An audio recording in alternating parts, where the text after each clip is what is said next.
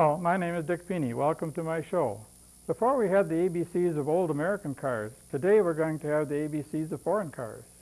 When I was a kid, I was always interested in cars. I used to draw them by the hundreds, and I knew all the makes and models and had them all memorized. But by the time I was in high school, I was a little bit tired of the workaday Fords and Chevys that I saw around here. And so my eye looked for something else more exciting. And it fell on this. The hot rod movement was in full swing in the early 50s, and I thought it was the greatest. There were all these ways to make old cars go faster and handle better. I got this book 50 years ago because of the hot rods, but when I opened it, I discovered all the fast and exotic sports cars that were coming from overseas. I was forever hooked. I've owned a few of them, but I couldn't afford them all, so I started to collect pictures of them, and that's what you'll see today. A is for AC Ace. This English sports car of the 50s, when its Bristol engine was starting to become no longer competitive, Carroll Shelby came along and mated it to the Ford 289 V8 and produced the Shelby Cobra. This was a fantastic racing car, and it is the most replicated car in the world. A is for Alfa Romeo.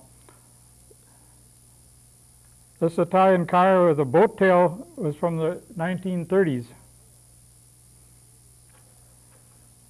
In 1930, the first three places were won by Alfa Romeos in the Irish Tourist Trophy race. Nuvolari, Campari, and Varzi were the three drivers. This is the third place car driven by Achille Varzi. This is another Alfa Romeo 1930 sports car with cycle fenders. And this is a 1932 Indianapolis 8-cylinder model. Notice the crank. Here's a very nice 1938 sports car. And the futuristic Alfa Romeo Bat. One of the more famous Alfa Romeos was the Giulietta, very popular in the mid-50s. And right up to the latest GTV for 2000 being reintroduced into the United States.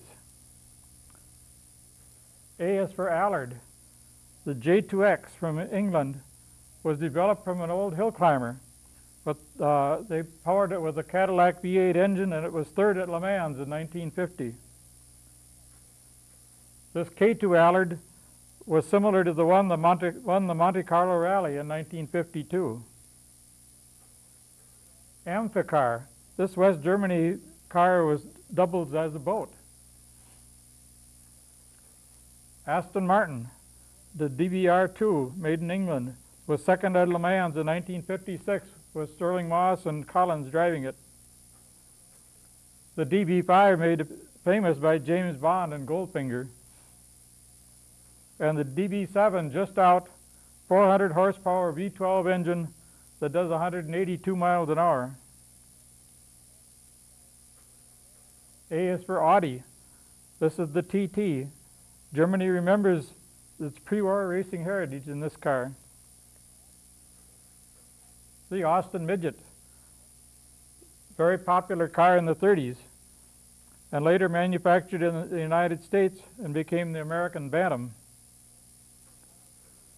Another version of the Austin was the Austin Healey. It was designed by Donald Healey with the big Austin engine in it. And this particular car was taken in Tripoli. The Austin Healey 106 was the 6-cylinder version, had a 4-speed plus an overdrive. This particular one was mine. The Austin Healey Bug-Eye Sprite. This was Healey's answer to the MG. B is for Bentley, the proud English winner of the 1929 Le Mans. Ettore Bugatti called them the world's fastest trucks. The slightly less expensive version of the Rolls-Royce. BMW, the Bavarian Motor Works, is what the BMW stands for. This 30 sports car was taken in Bavaria. The BMW 507 in the late 50s sports car, only 253 of them were made. And the 99 BMW M Roadster with 240 horsepower. The Type 35 Bugatti is a famous racer driven by Nuvolari to beat the much bigger German cars in pre-war races. It was built by Ettore Bugatti in Moultrie, France, in a building that looked much like this, and except that this building was taken in North Hudson, Wisconsin, and the sign was put up by a company that restored the cars. This is a Type 57 coupe, sought after by the rich and famous. This one restored by Le Cars of Cameron, Wisconsin. The Type 41, the Royale, the car of kings, the largest ever built, had a wheelbase of 14 feet. And Bugatti also got into the airplane business and built this Model 100 Racer in 1937. It has twin engines and counter-rotating propellers. It was hidden from the Nazis during World War II. Now on display in the EAA Museum in Oshkosh. C is for Citroën. Here we have on the left a 2CV, which was the ultimate and minimum transportation, complete with a window shade top. And on the right is the a 1952 Traction Avant, which means front-wheel drive. The DS-21 with the hydraulic suspension. This is an adjustable suspension that when you start the motor up, you push the lever and the car raises up to any height that you want to travel at. You can get it real high to go over rough terrain, or let it ride real low to look sleek. It also sinks down when it's parked. This is an SM71. This has a Maserati V8 engine in it. D is for Datsun. The famous 240Z, 260Z, and this is the 280Z, came from Japan and were one of the highest selling sports cars ever. They were to replace the Austin Healey. This one happens to be my present toy. D is for DeLorean. Although designed by the American John Z. DeLorean, it was built in Ireland and had a Renault engine in it. Had gull-wing doors. And this was the time machine in Back to the Future. The Di Tommaso Pantera was built in Italy by an Argentinian, was Ford-powered and sold to Ford dealers in the United States. E is for Elba. This was primarily a sports racer. It was very low, it had a small displacement engine, but very, very fast, and it was quite a speedy car. F is for Facel Vega from France. Had a big American Hemi V8 in it. F is for Ferrari. Probably the most famous sports car of all. Made in Italy. This particular car ran in the 1953 Mille Miglia cross-country race, which is 1,000 miles around the peninsula of Italy. The number 447 was its starting time. It started at 4:47 in the morning. The 293 is its 1998 Mille Miglia number, in which it ran in the Mille Miglia Tour. It's no longer a race, but is done as a fairly high-speed rally. This is a 1952 coupe. Bodies were built by many different bodybuilders. This one is a Spahn body from Germany. Ferraris are known for their racing. This is a big V12 in the foreground here. This engine has a tremendous screech when it's running. A V12 has got so many more impulses coming out of it. Instead of just a roar, it's a screech. This is a Ferrari Testarossa 250. Testarossa means red head, with a special head that they put on it. And this is a Ferrari GTO. Ferrari used this nomenclature long before Pontiac used it. This is a rear-engined Ferrari, a modern sports racer for the Le Mans type race, and the 308 street car. F is also for Fiat. This is the 500 Topolino, which means Mickey Mouse in Italian. Because of the way the headlights stand up, it looks like Mickey Mouse's ears. This is an 850, a more modern counterpart. And also the 850 Spider, both front and side views of it here. Very nice little sports car, rear-engined. F is for Ford of England. This is called the Ford Anglia. This one's slightly hot-rodded, but this is typical of the English cars of the early 50s. And this is a Ford Fiesta that's been made into a convertible. F is for Fraser Nash. This is what they called the chain gang machine. It was all chain drive. Even the transmission was shifted by sliding sprockets back and forth on a shaft. This was the Mille Miglia version. And actually the Fraser Nash has no relation to the Nash of the American Motors. G is for Geo. This is a 1990 Geo Storm. This was General Motors' world car, but it was actually built in Japan. H is for Healy. This is the Silverstone. This was built by Donald Healy, the famous racer and rally driver. This is the forerunner to the Austin Healy. This was the Healy sports car. It's a little bit more of a plush convertible, but this was the direct ancestor of the Austin Healy. Honda of Japan first came to the U.S. in the early 70s. This is a Honda Prelude and a Del Sol sports car. And this is the Honda CRX team, were winners of the Goodman Cup ice races on Altoona Lake.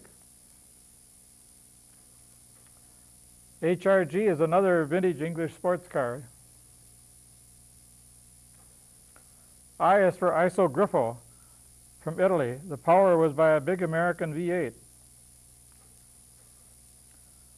I is also for Isuzu from Japan. Started assembling British Wolseley in 1918 and worked up to build these cars and were first imported into the United States in 1961.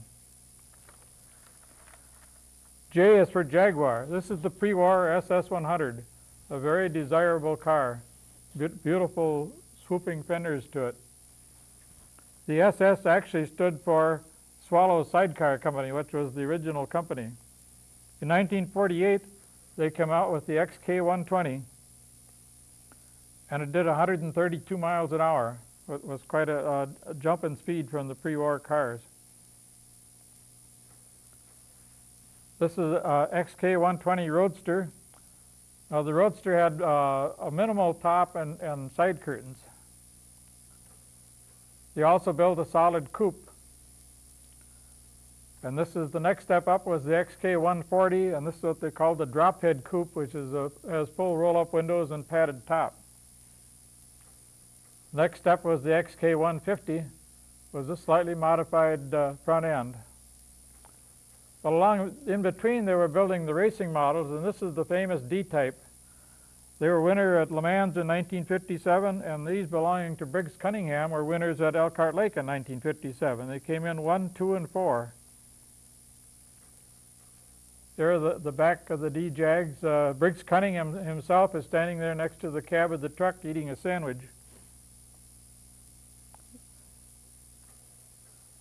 This is the XKSS, was the next step. This was a street version of the racing D Jaguar. There are only 11 of them built. The next step was the XKE, and this was designed specifically for Briggs Cunningham to race. You see it has his 60 racing number on it there. But it was made entirely of aluminum, and you can see the rivets along the side of the body. It was riveted up out of aluminum. And this is the first XKE street version.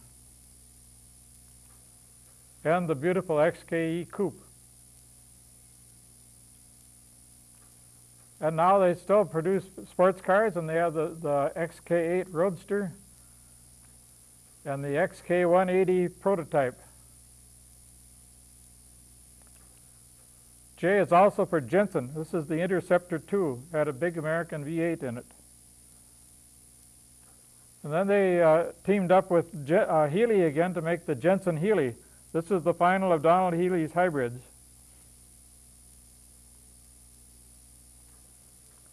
K is for KDF wagon. Was the name of the Nazi People's Car until 1938. It stood for Kraft durch Freude, which meant strength through joy.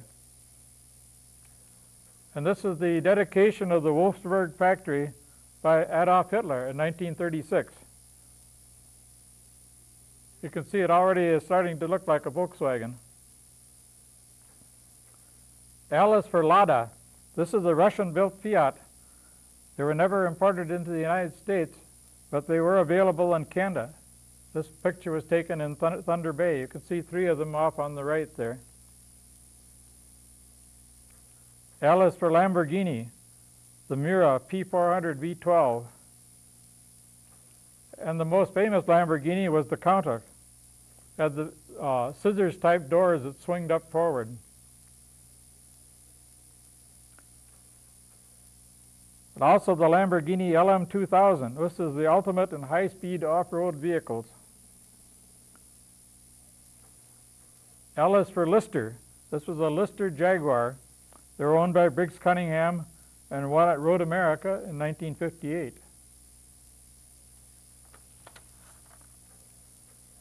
L is for Lotus. This is the Lotus 11. Was a 1100cc racer that came to the U.S. in 1956. This is the Lotus Europa. This is a rear-engine sports car. Came in 1967. And the first of Spirits came in 1971.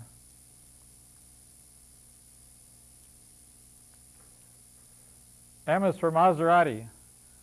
This is Jim Kimberly of the Kimberly-Clark Company sitting at the wheel.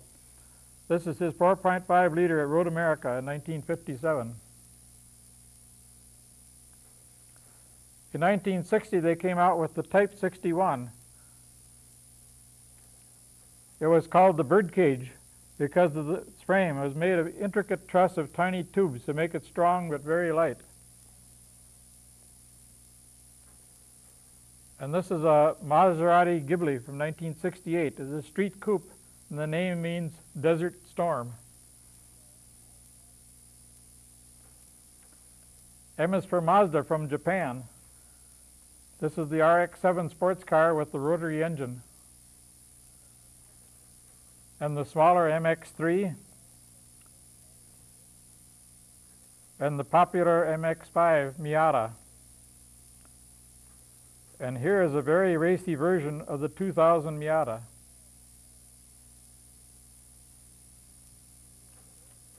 M is Mercedes for Mercedes-Benz, the oldest auto company. This is an SSK.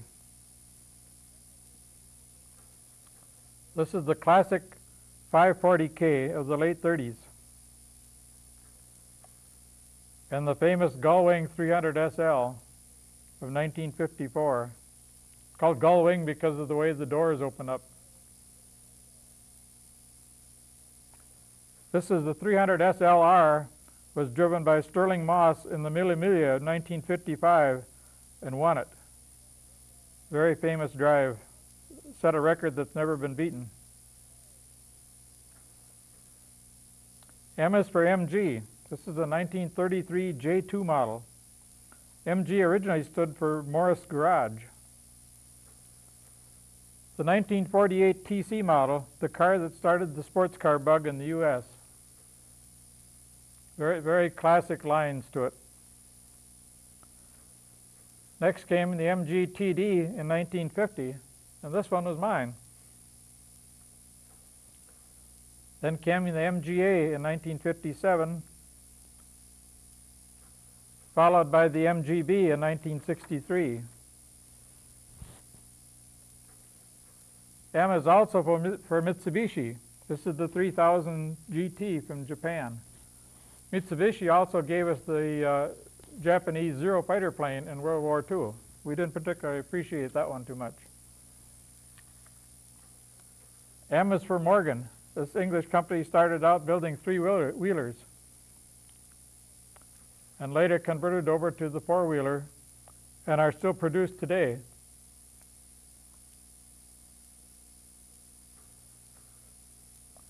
Morris. This is the Morris Minor, the Woody station wagon. It was a great handling everyday car with torsion bar suspension. N is for Nash Healey, another of Donald Healey's hybrids, using a Farina body and an American Nash Ambassador engine. And this was the racing version of the Nash Healey that ran in the 1953 Le Mans and in the Mille Miglia. N is for Nissan, which was formerly marketed as Datsun. This is the 300ZX, the last of the Z cars. O is for Opel. This is a GM of Germany's Tri-Mini Corvette. O is for Oscar, the famous Italian twin-cam racer of the 50s. P is for Porsche. Ferdinand Porsche, designer of the Volkswagen, started building sports cars out of leftover Volkswagen Jeep parts after World War II. This is a 54 model taken in Munich, and you can see the cobblestones of the streets of Munich. This is a 58 Speedster, classic roadster. In 1965, the 911 came out and is still being built today in modern form. It has wider wheel wells and bigger tires, but the body is still basically the same body. This is the famous 550 racer, which was followed by the RSK racer, and right on up to the Gulf Mirage Le Mans type racer. There's quite a bit of swoop to this car. And finishing off with the 1999 Boxster. Well, after searching for through all the magazines that I could find no foreign car manufacturer with the letter Q, that started with the letter Q.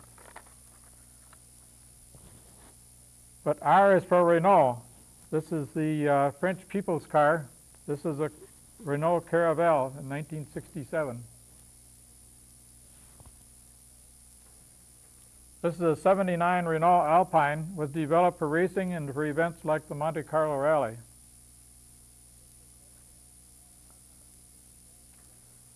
R is for Rolls-Royce, for years considered to be the best car in the world. This car once belonged to the Queen's purse bearer and was imported by Tom Worth for the Auto Memories Museum that was between Eau Claire and Chippewa Falls. It has a 3-stage top. The front part over the chauffeur can be folded down as it is there. The second part can be folded over the back windows, or it can fold the whole top all the way down flat, so it parades for the dignitaries to be seen. This is the famous Rolls-Royce Flying Lady radiator cap. This is a 1937 Aero Coupe developed from original drawings by Lecairs of Cameron, Wisconsin. This car has won at many concours, including the one at Pebble Beach, California. And this is a 1966 Cornish convertible.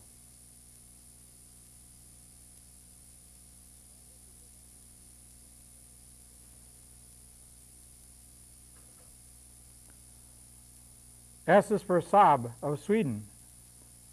They developed this small 2-stroke car with front-wheel drive. They also built the Sonnet a sporty model that turned out to be unbeatable in ice racing, especially with engine swaps for more power.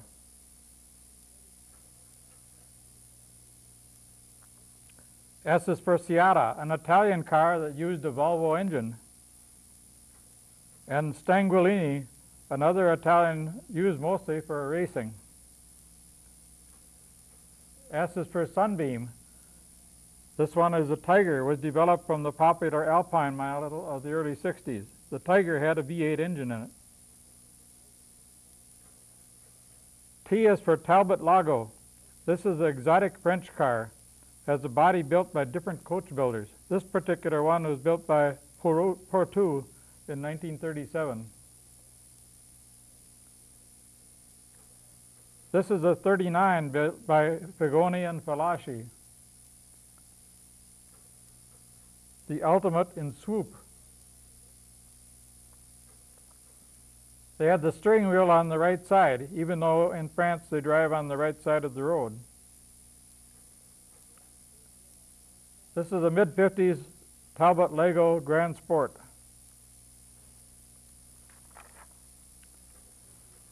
T is for Toyota of Japan, originally marketed in this country as the Toyopet. This is a 1990 Celica GT.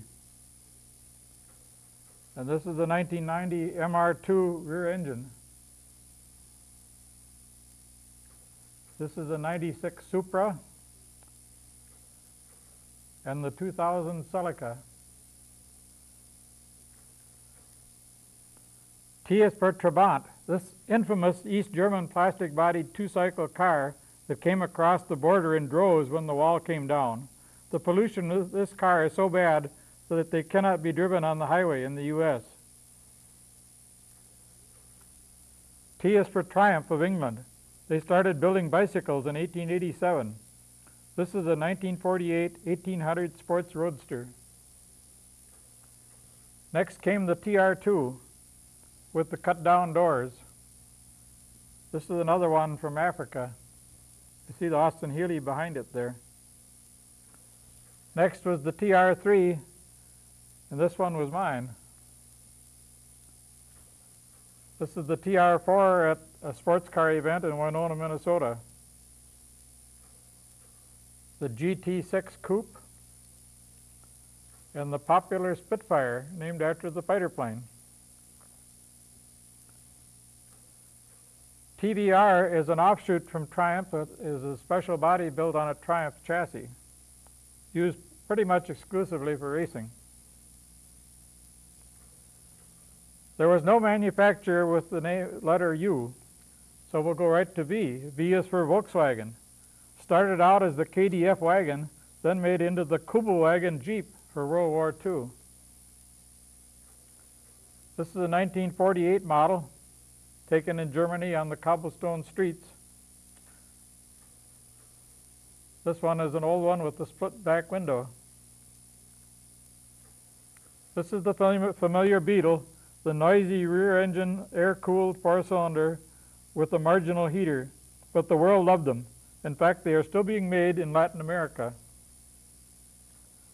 People like to upgrade them. Here they have made this one look like a 37 Ford, a Rolls Royce, a stretch limo, and even a motorhome.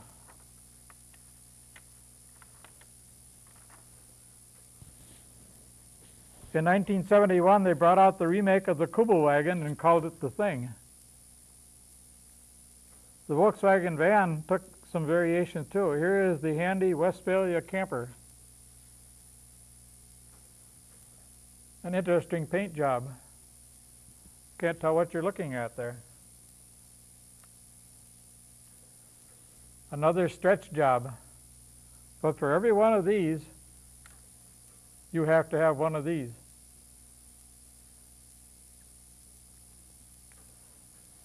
In 1975, they tried to give up the Beetle and substituted with the Rabbit. But in 1998, they went back to the Beetle, although now it is front engine, front drive, water-cooled, and the heater works. V is for Volvo, imported from Sweden, was really a sports car in disguise as a sedan. This one was mine. They made excellent ice racers. They also built the P1800 Sports Coupe. W is for Wolsey of England. They made their first car in 1896. Before that, they made sheep shearing equipment. This is a 1958 model. There were no X-rated manufacturers, so we go to Y. Y is for Yugo, derived from a Fiat and made in Yugoslavia. In 1986, they sold for only $3,990. The quality was similar to other Eastern Bloc cars, and it was a source of many jokes. Z is for Zis, the Russian-built limousine for high-level party members. Khrushchev had one. They were scoffed at for copying the American Packard, but they didn't copy it. They bought body dyes.